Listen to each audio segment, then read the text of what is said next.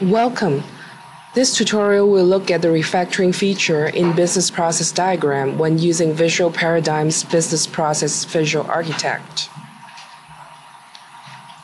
To begin with, let's see why we need the refactoring feature in the first place. In an ideal world of system design, we'd probably want to create a generic library to store common components for reuse. You make changes in the library once only, and all projects that point to it will see those changes too. But what if you find out what should go into the library only after you've drawn it in the business process diagram? Too late? With refactoring, absolutely not.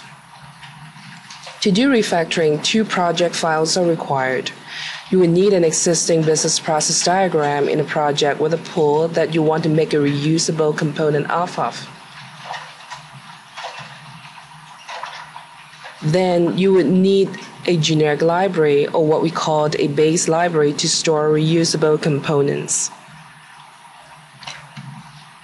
The following video clip will show you how to extract a pool in a business process diagram to put it into a generic library for other projects to point to. For example, you want to extract a pool called Fire Safety Department in your project. First, right-click on the project node. Select Manage Dependent Project.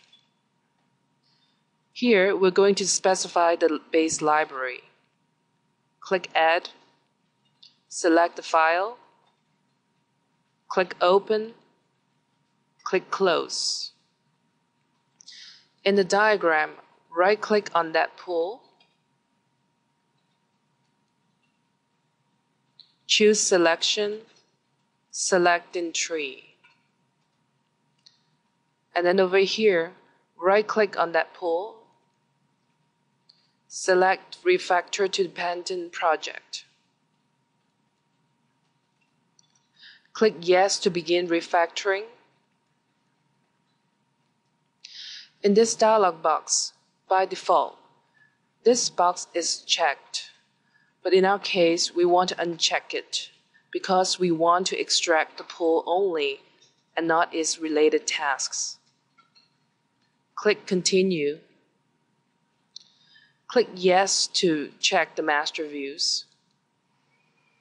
After review it here, click Continue. And we want to clear the master views because we want to keep the children in the current working project. So select the diagram here on the left. Click Clear Master Views here. Click Yes to confirm clearing. Click Yes to review what items to be included in the refactoring. After you review it here, click Continue. Click OK, and the refactoring is done. How do we know if the refactoring actually succeeded? To verify if the refactoring actually succeeded, reopen the base library project.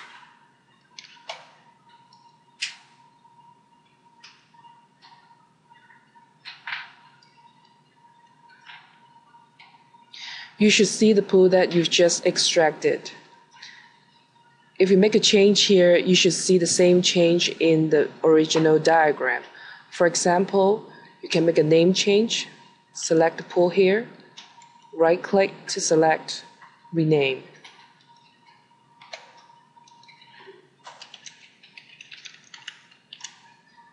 Click OK.